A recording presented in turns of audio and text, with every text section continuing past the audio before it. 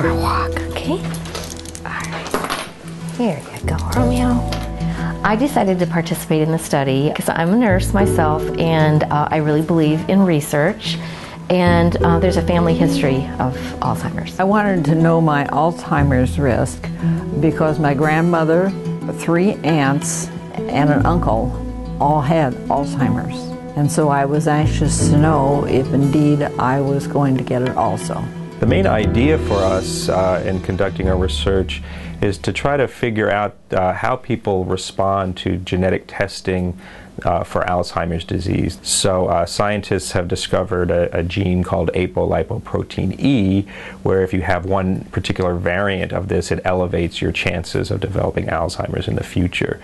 But it's not, this variant is neither necessary nor sufficient to cause the disease. Based on their age, their gender, their genotype, ApoE genotype, and family history, they were provided with a lifetime risk for developing Alzheimer's disease, which was from birth to age 85. And then they were also provided with a remaining risk figure for developing Alzheimer's disease, which was their current age to age 85. The results were that I was already 75 years old. I was a white woman.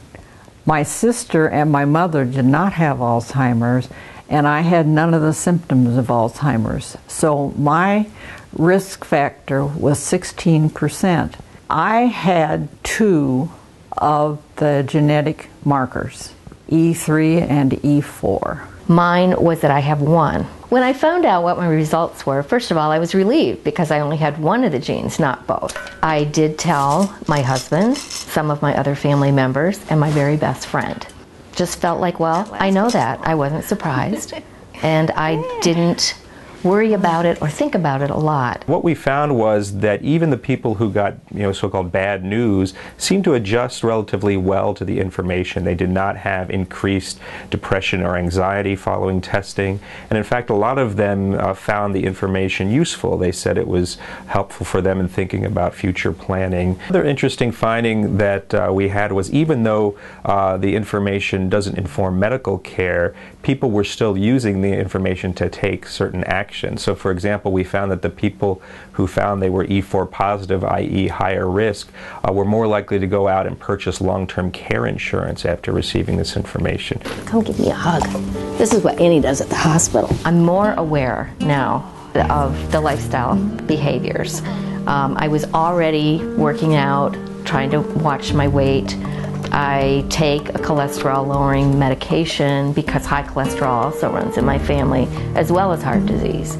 To say I'm perfect, no, but I try. Another thing that we found was that people were more likely, if they were E4 positive, to report some kind of addition of a vitamin or nutritional supplement, even though there are none that have been proven to lower risk of Alzheimer's. But there's actually been, some talk in the media, maybe vitamin E is helpful, for example. So we found that a lot of people in our initial trials were reporting that they were adding vitamin E. It was interesting that people were trying to seek some kind of control and resorting to nutraceuticals that don't have any proven benefit at this point. Alzheimer's affects over 5 million people in the United States. So if you think about all the siblings or adult children of people with Alzheimer's that are out there, this is a lot of people for whom this might be a very salient issue. Our research has suggested that people who are in their middle age as opposed to older age are highly interested. Maybe there's something about people who are in midlife are thinking about planning for the future, or maybe the baby boomer cohort is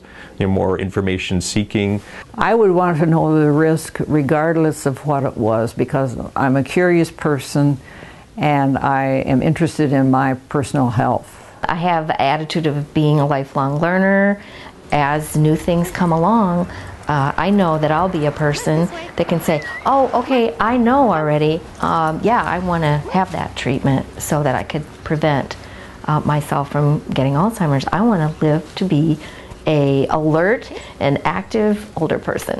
This is Wendy calling from the University of Michigan, and I'm trying I think there are going to be more genetic tests that are going to become part of routine medical care, just like we've seen with some of the prenatal screening tests that are done, where a woman can have a blood sample drawn during pregnancy, and the results will tell her whether she's at an increased risk for having a child with a chromosome abnormality such as Down syndrome or neural tube defect such as spina bifida. For example, too, testing people, what they call pharmacogenetic testing, being able to test someone to see whether the medications they could be taking, whether they have genetic markers or depending on their genetic makeup, that the medicine may not work for them.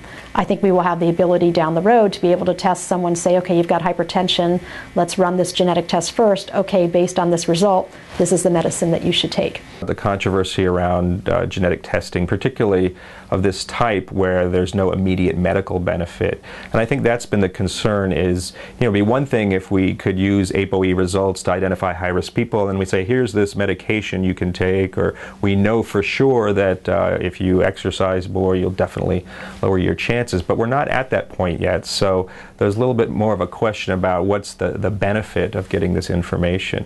So some people say we shouldn't be disclosing this if it doesn't have clinical utility, but some people point to this concept of personal utility. They say, well, it's information is powerful. I might be thinking about planning for the future, retirement, insurance planning, and some people are just very curious and they feel like if there's information out there and it's about their genome, their body, that they feel like they have a right to it. So it's kind of an interesting question that's become, I think, more relevant because we see some of these companies now that are emerging that are actually offering people the chance to learn about their genomic information. So I think we're going to have to do a really good job of educating both professionals and the public about, well, what's the meaning of this? What kind of information does it give us? What are the limitations of that information? And what does it mean in terms of, steps people can take? So there's a lot of different health education challenges, which is interesting for me, given I'm in a health education department.